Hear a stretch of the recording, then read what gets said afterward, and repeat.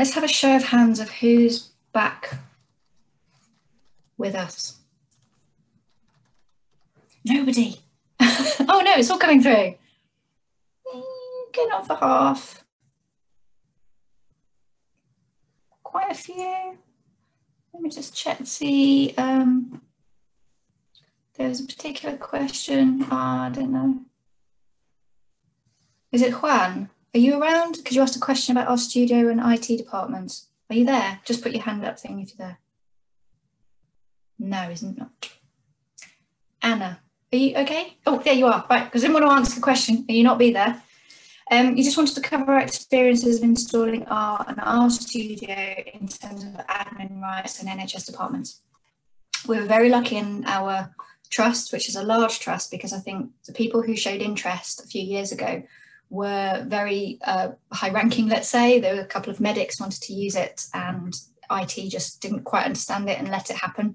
So we have full access to the packages, but there are some places where they have outsourced admin, so they have to pay each time IT installs packages for them, which really takes away some of their rights. So it varies across NHS, local authorities, public health. NHS-X are trying to write a one-stop document to say, this is what, that's all right. They're trying to do a one-stop, like this is how you do it, this is what's acceptable, this is what was not acceptable, these are all the security implications. Our security person specifically said for R, he sees no reason why not to use it. There's been no problem with viruses or bugs in the packages that could be a security risk. He doesn't have that same confidence with Python. So only a couple of us are allowed Python access, but it's just restricted access to individuals, not open up to everybody. But our whole trust is allowed to use it now because we've removed the licenses for SPSS for the statistical packages because they're quite costly and they weren't all being used. And that's actually impacted a lot of psychologists and psychiatrists in our trust who did their own research. So it varies is the problem. And some places it's easier than others. And trying to convince IT, it's a good thing. I was talking earlier about Slack. So even with Slack, which is a conversational area where you can go, I'll just show you now because I've actually got it open on the right bit. This is what my Slack looks like. I've made it go black because I like black screens. It doesn't have to look like that. But you have all these different channels where you can chat with people. Some of them are closed. We don't have many, and you can have individual conversations with people. So those are my conversations that I have with people in my team that nobody else sees. So they're like direct messages. So all of this stuff, this is the place to go for help with R, help with Shiny, new to Slack. And as I said, I've posted questions myself and I've posted a question about Summarize. I could have done that on Stack Overflow. I could have done that out in Twitter or ask people directly, but I quite like asking it in here because other people benefit from it as well. So as I said, no question is too simple. I asked a question of my manager, Chris Bealey, who you'll see if you signed up to the Shiny workshop, about something I was using, and I can't remember what it was now.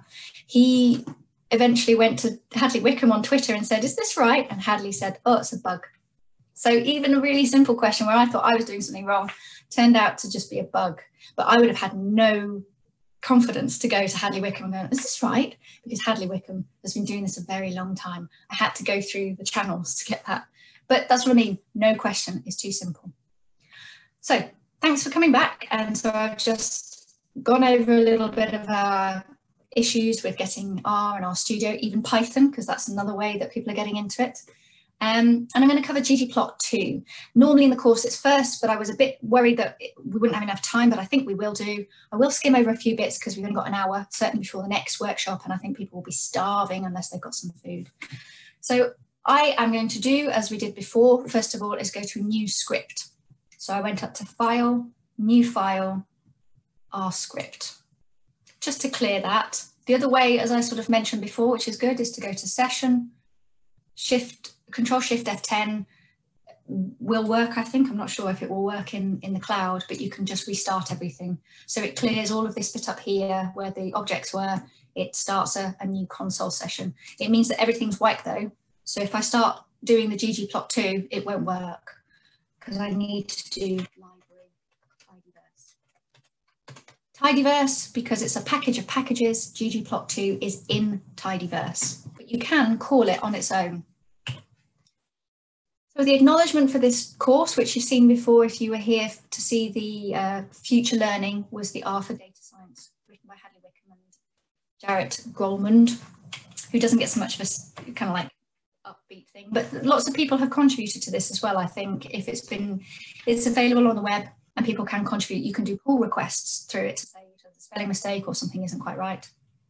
Chapter 3 specifically, it says. And as for dplyr, as I mentioned before, there are other packages. Mike, have you got a question? Hi, yeah, sorry, it's just a quick one about when you're wanting to save what you've done, because I'm wanting to save what I've done in the first session. Yes. And it's there's the options of just save as or save all. And I'm wondering, like, what will they save? And when I go on to save, there's no file type, and so what file type should I save it as? It does on mine. I think it defaults to .r, but that's the file type you're looking for scripts. I'm not sure with save all. I think it would be all of your open files. Oh. I've never done that. And you're on the cloud as well, are you, or on your desktop? Oh, this is for the desktop one at the moment. Okay. So if you did save as, and then called it example, I'm going to call it example.r. Right here. It's just... It will appear in my workshop here somewhere, example. .r is what I shall use, yes. Good point, thanks. I forgot that bit. So back to the slide. It's a good deviation though, it's really useful. ggplot2 is not the only plotting package. There are lots of packages that use ggplot2 or similar, and base R you can create very quick and simple charts, not simple in statistics, but simple to create. But ggplot2 gives you more flexibility on colours and changing it. What you'll find, if you have seen any, with the COVID-19 charts, Financial Times have done some really nice charts. BBC have done them as well. They've all, not all of them, but quite a lot of them were created in R. So you have a lot of flexibility in having a theme that you can use. And so this is an old poll from somebody off Twitter saying they mostly use ggplot2, but some people do use a mixture of things. So you will see that. Plus there are different packages for different types of chart. So I don't think ggplot2, I'm going out on a limb, do pie charts, but there'll be a package out there that does the contentious pie chart. Some people love them, some people hate them. Why is ggplot2, as it is now, I think there might have been a ggplot before, popular? Well, these are the three reasons. I think it's also because it comes in tidyverse. It kind of follows that logic. You can pipe into it, you can add to it. It has a slightly different grammar, but it does fit nicely with the dplyr. It does really do some attractive graphics. I have found it to be quite tricky to run this course and also to use it to get it just how I wanted it. Whereas Excel, you can click and you can control it with your mouse and things. But once you've got your script, you can just reuse it over and over again. That's where it comes into its own. So it's a really steep, intense work, learning curve, say, at the beginning. But once you've got that, you can reuse it. That's the beauty of using script programming and analysis. You can do heat maps as well, if people have seen as well, some really glorious looking things and really quickly, which is quite nice.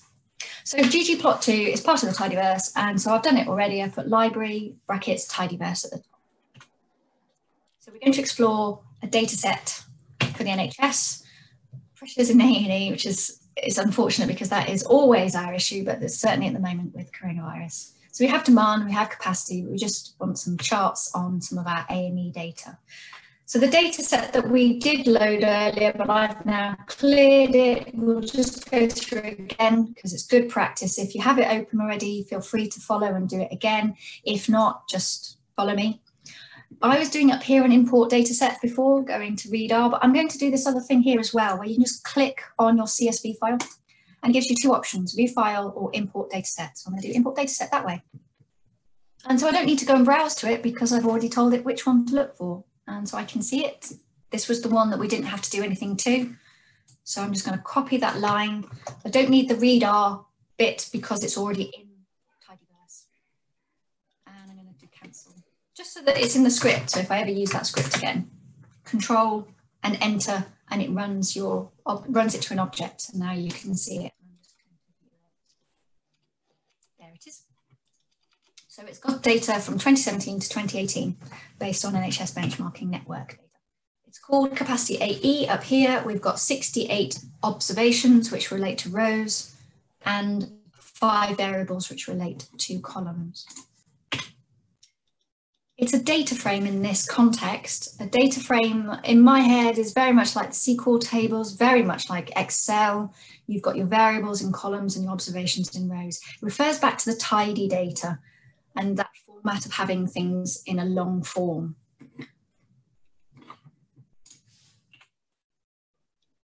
The other thing that you may see referred to in dplyr, and this just comes up in this particular bit, is Tibble.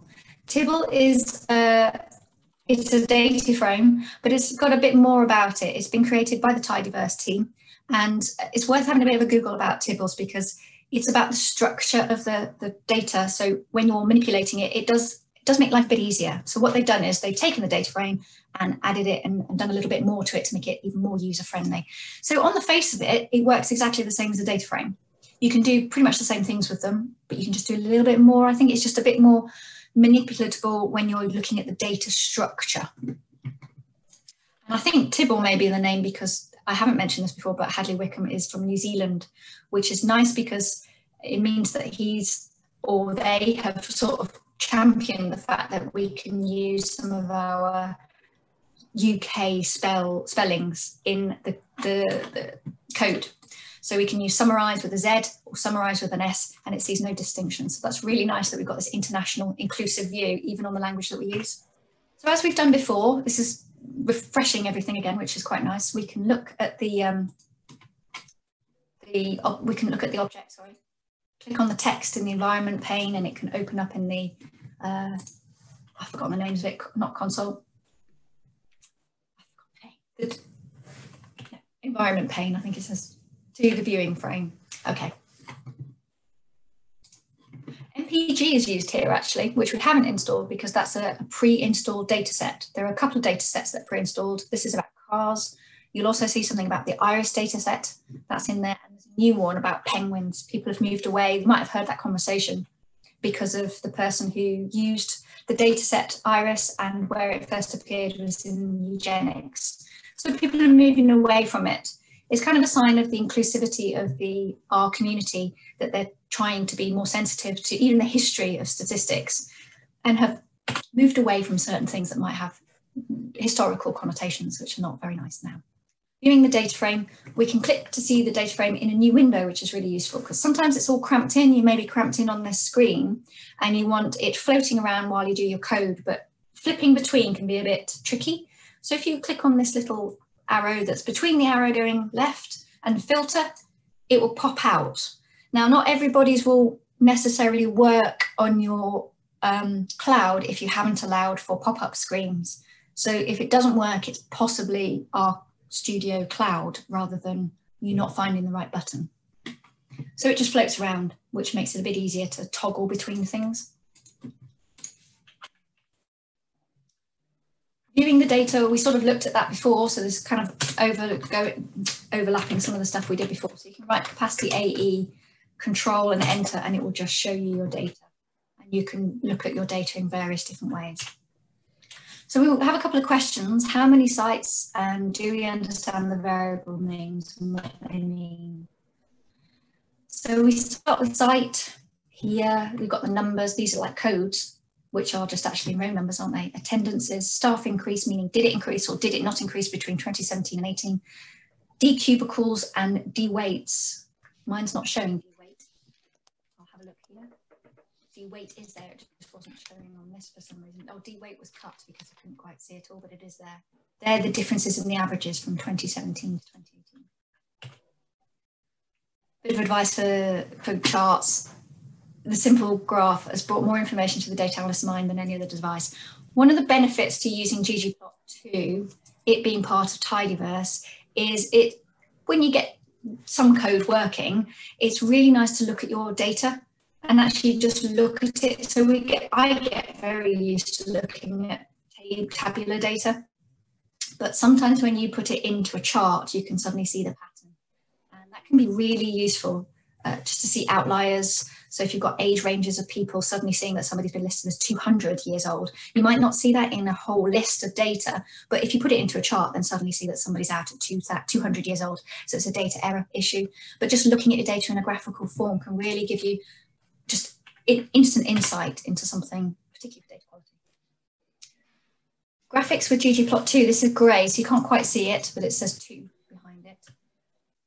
Is there a change in the number of cubicles available in A&E associated with a change in the length of attendance? We're going to use the ggplot2 for this. And when we do charts, starting off in this is just to think about the kind of chart you would use for this. The suggestion here is we probably look at the length of attendance on the y-axis, the upward one, and changing the number of cubicles on the x. This is how charts are. You sort of have to think about how they work.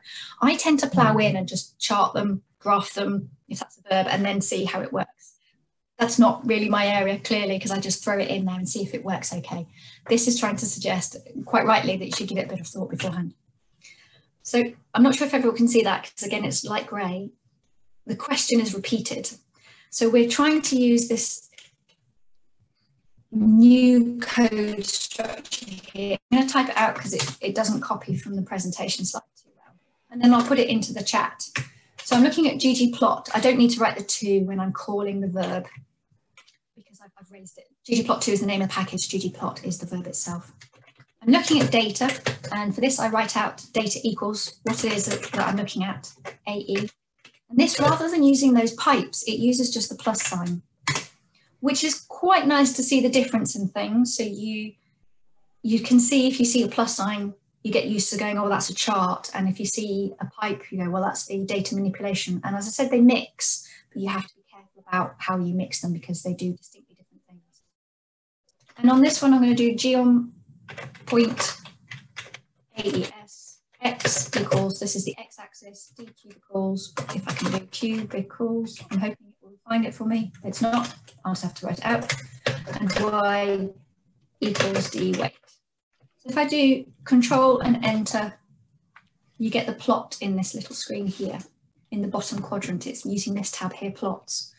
There's a note in there, and I sort of raised it before, that R is case sensitive. So if something's called count with a little c, it's distinctly different from count with a big C. That has an impact if you say have male, female as a category group. Some male have capital M, some are little, some are just, you know, that's when you need to clean your data. So for the ggplot2, we begin with the plot main verb. Inside it, we're plotting data. And then these are called layers, where we've got the plus, and you can add multiple layers to it, very much like the pipe structures where you could add layer after layer. In a sense, it wasn't a layer, it was an action on top of an action on top of another one. This one is layers in ggplot2. Pen and paper, I didn't ask you to do this, but you can kind of just think it through, and I'm going to ask for a show of hands in a second. We want to move the data to a chart. This is just a tiny, tiny data set. And the question is, what kind of chart would you like to see this data in to get the most meaning from it? Given that it's a year over 3 bits and times. I'll just give you a few seconds to think about that. I think probably what the question should also be, what should you not use? Because when I did this a few times, I just facetiously said, I think, a pie chart. So hands up. Who would use a pie chart? Anna said not a pie chart. No, well, I should do hands up for not a pie chart, because I think that's probably a bit more free. And then if everybody sees it and they did want a pie chart, then you can just quickly put in a thing. Only Anna. Anna's there. Bar chart says, yeah, that's a 1.10. Or line chart or dot chart, maybe. What's it called? I forgot my dot. Scatter. Scatter says Mark. Forgot the word. So just kind of think, you don't need to say, because it will slow things down trying to get everyone to talk, what kind of reasoning behind it, particularly about the pie chart. That's a really good one. So there are lots of choices to be made in the type of chart you use, but also how you chart it. So we're going to represent different shapes. We could have geometric. That's the key part here. It's in red because it's trying to show geom, which is here for the verb. Geom meaning geometric. And AS, which we've written here, which again is in red here, is the aesthetic. I'm trying to get it away from being red. The attributes you want to give to your geometric shape. So you can change the shape, the size, the position X, position Y actually, and color. So this is where you get the flexibility within your coding. You can do this with base R, but it takes a lot more coding. And ggplot2, I guess, is actually on top of base R. So it's just making base R available in a bit more of an easier fashion. So it's very powerful. There's a lot to it. And I try to think of charting things, graphing things as the coding behind it. So you can do it very easily, incredibly easy in Microsoft Excel and Power BI with clicking and dropping. But this is like the fixed script behind it that we never see when we do it in Excel, unless somebody does VBA or macros or something like that. I'm not too sure myself. So there are lots of things that you can control within those function brackets about the sizes and things.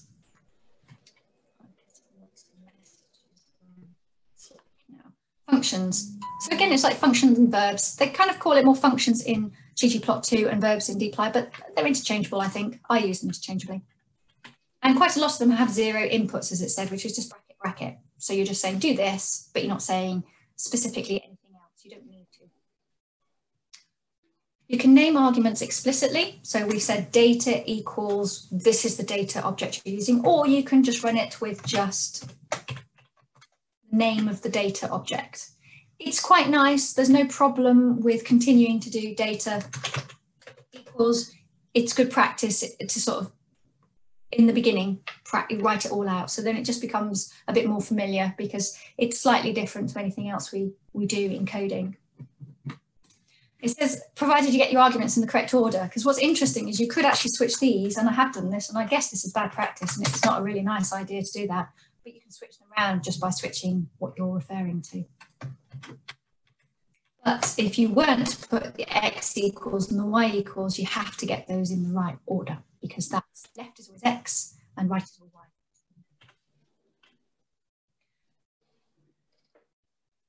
I think I've covered this. It will default, yes, so it reverts to the default values. And again, just to clarify again on help, if you highlight the verb or you put your key in it and then do F1, you can have the help file in your RStudio file, which is quite good if you lose connection to the internet, for example. You'll still have your help files available that you would have had on the internet.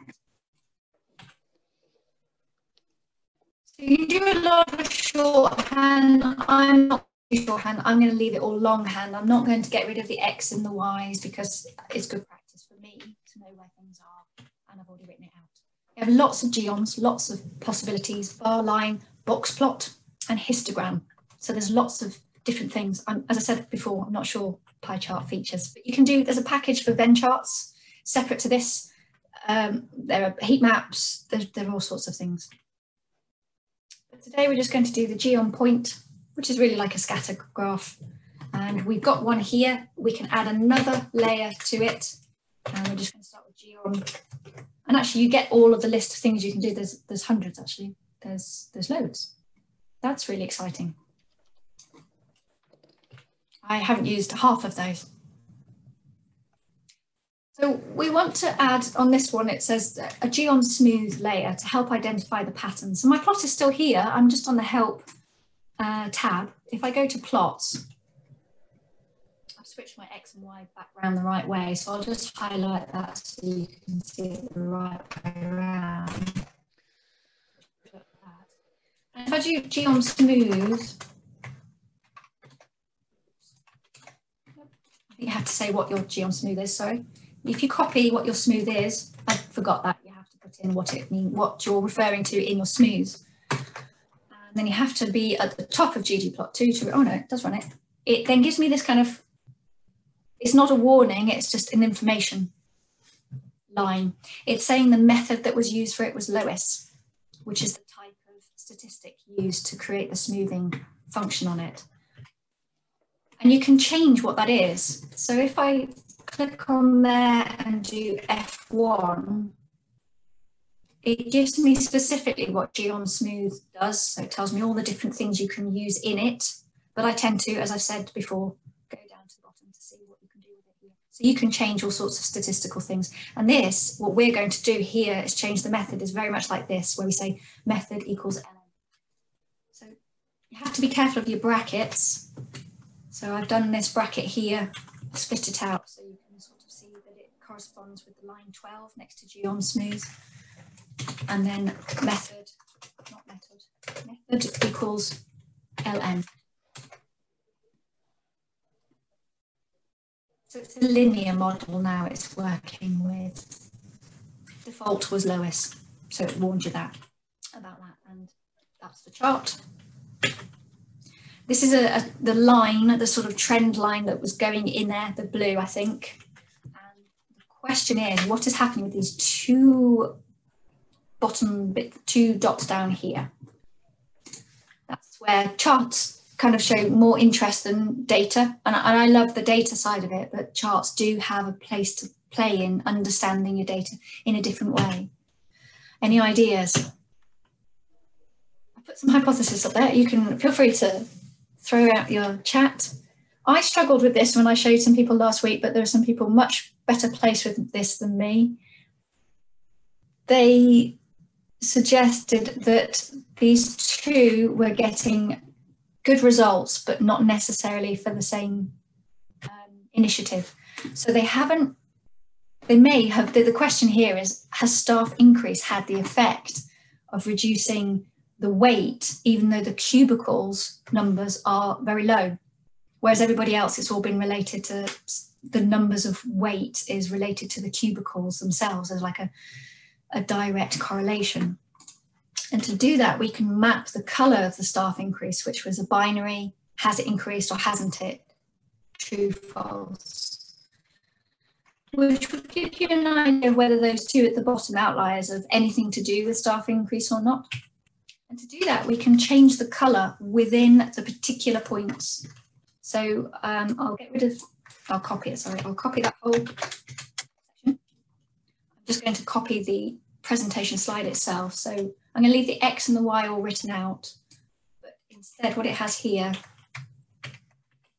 is colour with a U equals, I'm going to put it on a new line, equals staff increase. And a close bracket. Ooh. That's because I got smooth in here. I don't want smooths, right? I was mixing things. There we go, slightly different. I'm just going to zoom, which means it pops it out into a new screen. So you can see where false means there was no change, true, there was a change. So there are a couple up here scattered where there was a staff change, but notably the ones that we were looking at, there was a staff increase. So maybe that is the reason why the wait time is lowered, even though the D weight is lowered, even though the D cubicles are still very low. No, the other way around. Yeah, D weight's low, cubicles are quite low. Any questions or problems? Okay.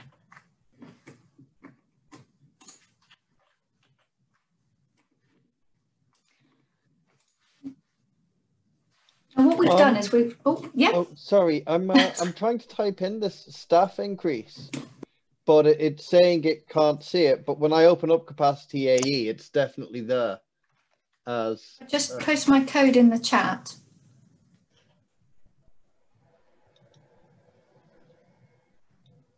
If you've got the thing that I always get caught out about is these brackets as well. So you have to make sure. That's a good idea, Don. If you could post yours too, that might help. Brackets and commas are very, very common issues within ggplot2 and making it see and read stuff.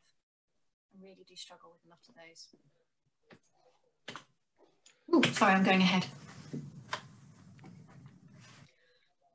So while you're doing that, just to sort of explain, you can change your arguments inside the AES, so this relates to your point colour, but you can also change it outside of your AES as well. So what we're going to do is just concentrate on these dots and what aesthetics we have related to them.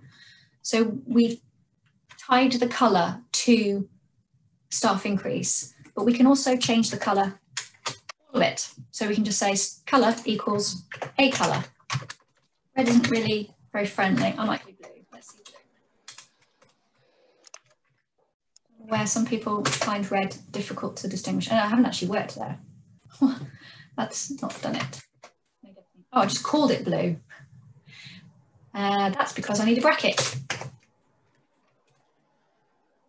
The colour I was changing, I was just naming it within the aesthetic. I needed to change the colour outside of the aesthetic. I'll post that one in as well. I've made it blue rather than red because red can be difficult to distinguish. So as I did say, and I kind of warned, where your brackets go is really, really important, and you can still get caught out even if you've used it a few times. You can change the size as well. So I'm going to leave it as blue. No, I'm not. I'm going to change it. I'm going to follow the... I'm just going to just put it after the size equals 4. And then they're really big and they default to black. Now, this is where I think ggplot2 comes into its own and really is key for charts, because it's really nice to create a chart, but it's so easy to go, well, I can just do that in Excel. It's very easy to do. But what you can't do is in Excel very easily without a lot of work is to reproduce the same chart tens and hundreds of times. So I've used statistical process control charts, which you can get on some Excel templates from NHS Improvement, and they're really good. But you might need to do that for 100 teams or 100 categories of X or Y. And QI Charts 2, which I've used, is based on ggplot2, which allows for this facet. So this is a very basic facet, but you just have to kind of think about what it would be like to produce a really nice chart that you spent hours on. Even 5 times would be quite mind-blowing and quite a lot of work to do. So data equals capacity AE plus, I'm just going to copy actually, G on point. Just copy all of this. I'm going to leave all the X's and Y's and details. So if I just run that, it doesn't work because I haven't got a closed bracket. Nope. AE, G on point, AES, DQ equals wait. Have to go at the top of the ggplot to run it, sorry. So this is one of the things, whereas in dplyr you can click it anywhere in the script, ggplot2 you have to either be at the top end or highlight the entire script, which is a bit awkward. But there you go, so that's the basic chart. Plus, so a new layer, facet, wrap, bars, which I forget what it refers to. I think it's like, I use something slightly different. I can't remember what it's called now. Hey, you're dropping out again, I'm afraid. Oh, that's okay, because I was at the bit where I was like, I don't really know what that is. What does vars mean? Is it variables, isn't it? Variables, right. Did you explain? I might have missed you explain what AES meant as well. Yes, aesthetics. It's short for aesthetics, so that would be the colours and the sizes. Yep. So facet wrap here, vars, refers to the variables that you're going to look at. So we want to do a chart that does 2 charts for the staff increase. I want to see the staff increase for those who have and those who haven't. So I want to do that chart twice, essentially.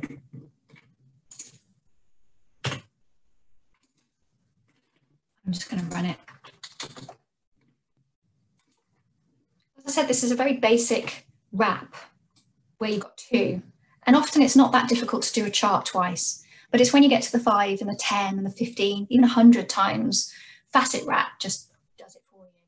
So it will just take your code and facet it by all the categories that you've got on in your table. And so it can do it multiple times. They get smaller, and so things are a bit harder to read sometimes, but the ease of doing it is incredible because it's just one line facet wrap. You can also change how they're laid out. So this has encol. I'll copy this out, run it, and then put it in the chat. So it looks a bit better that way. on top of each other rather than side by side.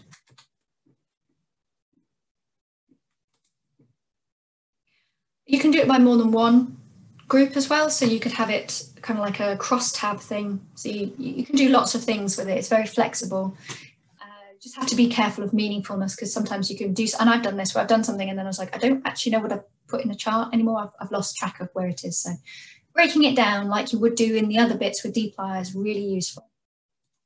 They're all called categorical variables. So this facet wrap is usually on words as opposed to numbers. So it's like the names of departments you have, or male, female in gender, sex categories, or ethnicity groups, that kind of thing. Is everybody okay? Hands up if you need a bit more time, or questions.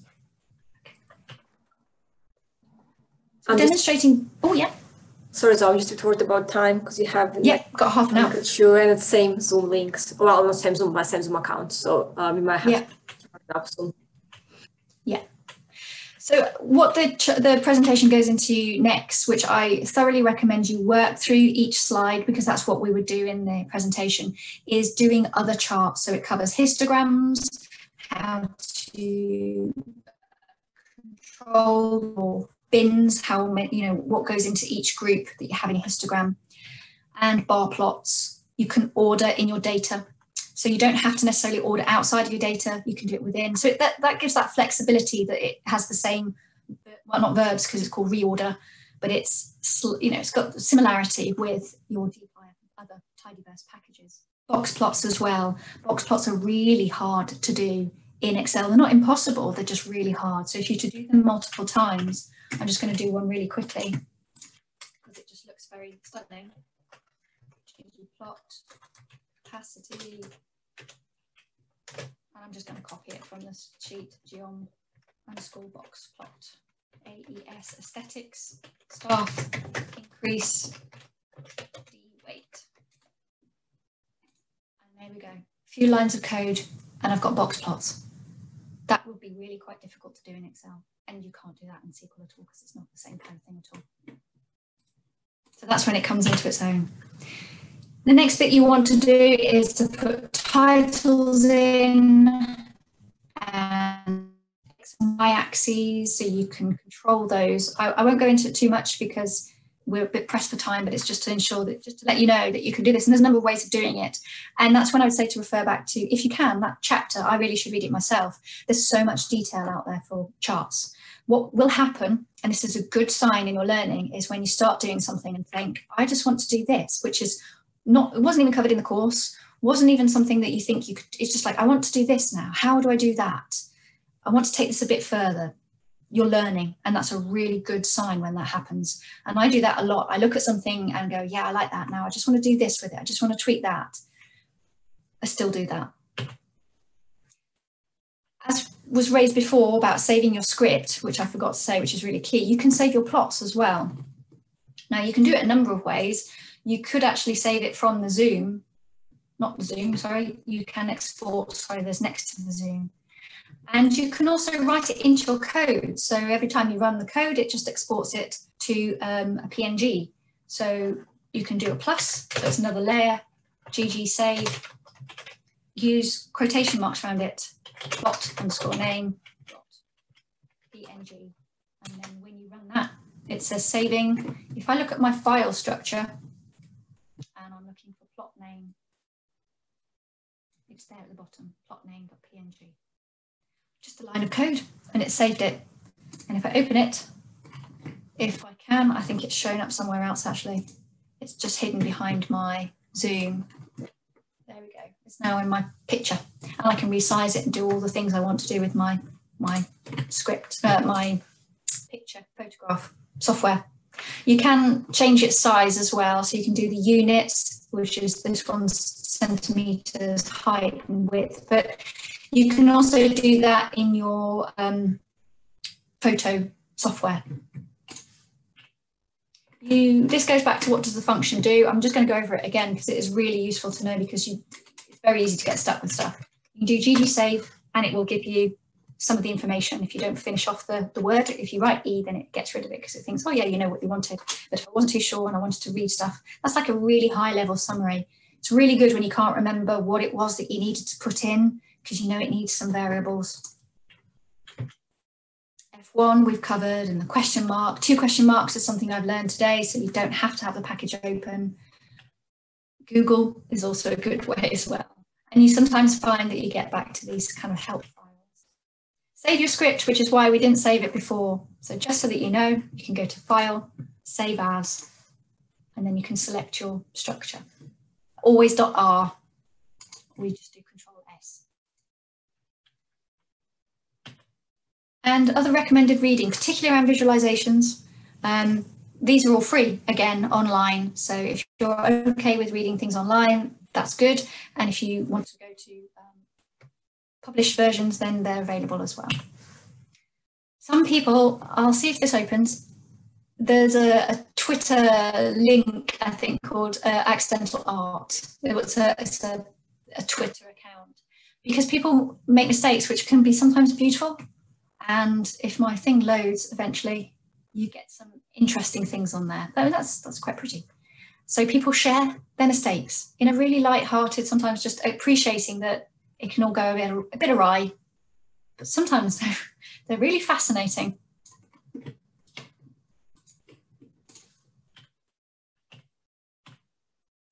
Yeah, one of the writers of ggplot actually intentionally makes art with yes. I don't know if you've seen any of his stuff. Yeah, there's a couple of data scientists I follow who sell their art as well, or they try to. I don't quite know what they do with it, but it's amazing, it's stunning some of the stuff they come out with. So just to point out this last bit, which is an addendum, quickly, is that the point here is that it's repeated here. So you've got your G on point, AES, D cube equals D weight, and then it's repeated on the same line with AES, D cube equals D weight. The danger of any duplication is that you can make mistakes in your words, and it also makes it a little bit harder to see because you might get a letter wrong and it's not so easy to do. And the best way of doing that is, because it's repeated, is to take it outside of those 2 lines. So as I referred back, these presentation slides are good to go through, but it's just to show you that the same chart will run if you just move the AES from these points themselves up here to the main part. So if I quickly show you, where did I have it here? Duplicated. So if I moved that up there without the duplication of those and without the brackets, and I need to remove that.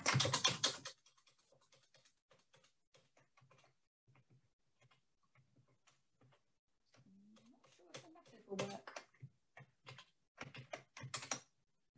Let's see if I got it right. Data equals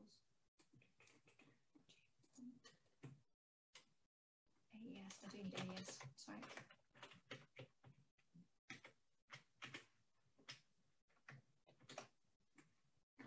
There we go.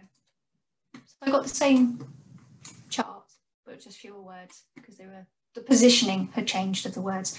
So the aesthetic is outside of the layers, but it's in the global, so it applies to all of your layers. So it will work for both point and for smooth.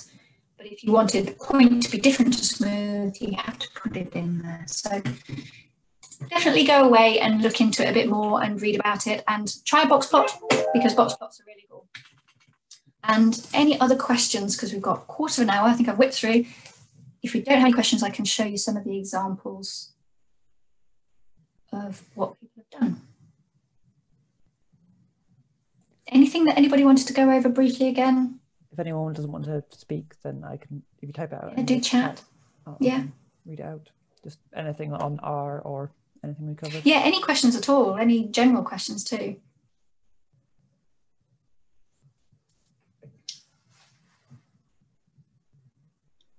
Mine is just a stupid question about scheduling and stuff.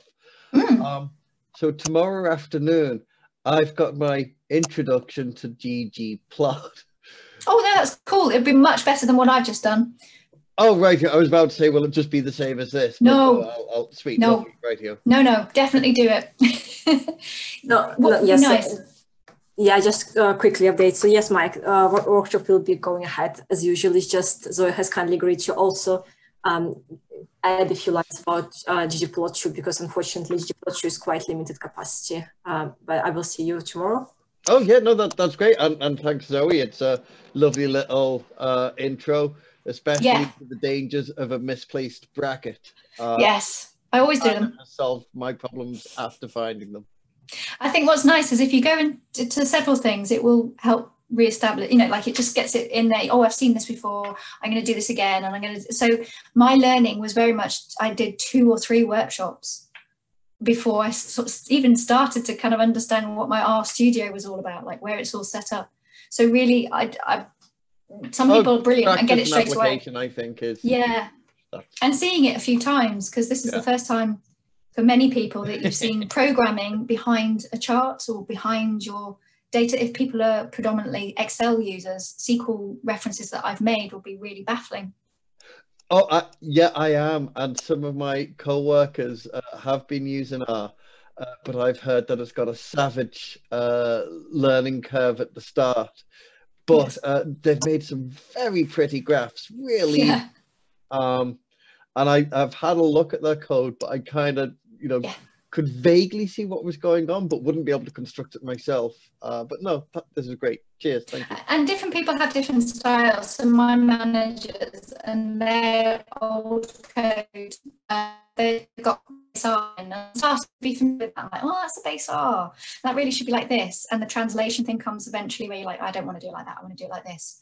So you can see people's transition in their code learning. So people who've taught themselves are amazing, but you can also see in their old code how they've learned it over time, because it's so flexible. It's like English in a sense, how varied our English is and how it's grown over time from various, it's like a real language to me anyway, that people have taken bits from here and everywhere and done all sorts of stuff, and it can be a real hodgepodge, and then it develops into other areas. So you've got written English, you've got standard English, Oxford English, Queen's English, and then you've got the English you use at home.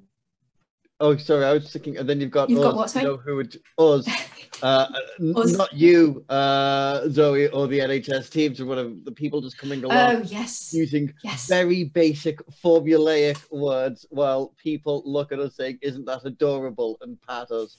But soon enough, with a bit of practice, I'm hoping I'll get some. Yeah. Well, thank you. So definitely get to the Slack group as well and ask those questions there, and people will be clambering to help, because we really want everybody to get there. And as you say, it is savage, but it's just so uncomfortable and unusual. And you've got time pressures. So you want to get stuff done quickly, and R is not quick when you're learning it. Because as you say, that there's a lot of creation of maps and charts and things like this. This thing, the CCGOIS. Where we've got like 120 different reports, one for each CCG. Yes. I'm going to show you a nice bit of this. I think this is something that Andrew, who wrote these, he did.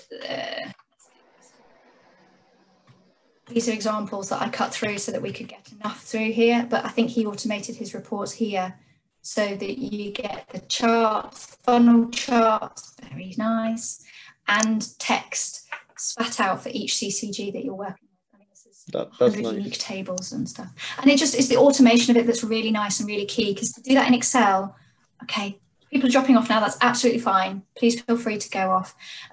It can be really tricky. And another one that I would recommend checking up on later is our Markdown workshop that Simon Wesley Miller, I think his surname, I should know because I'm helping him with this. He's written a standalone R Markdown thing, which is very, very good. So that's the next stage for people when they're using their R scripts, is taking it to report level. It's very, very good. So you don't need to go to his workshop. It will be brilliant. But if you can't get on, if you didn't go on anyway, you can check out his script. Thursday, it'll be good, because I've had a sneak preview. So this is what happens. This is the basic bit. Hopefully you will go off and do tons more than I've explained and feel confident enough to go out. But you can go in all sorts of directions. And if you do maps, I'm very interested because I've never done maps yet, but they can be really nice, like easy as pie. Easy as pie, like that one. So that's a nice one. Yeah. So just to explain that, that's the free cycle bicycle routes that we use most frequently in London.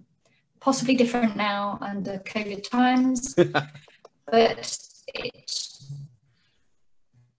can take them all over the place and do nice things with it. So it's very nice. Thank you for sticking with me with the technical issues.